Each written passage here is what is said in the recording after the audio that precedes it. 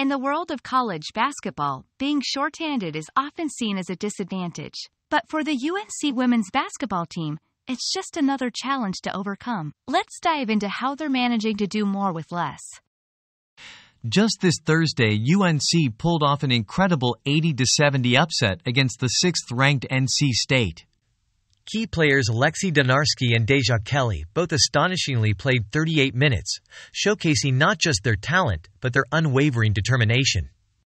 Despite losing depth in their guard positions, the UNC women's basketball team continues to pile up wins. Through strategic gameplay and an undying team spirit, they're proving that with less, they can indeed do more.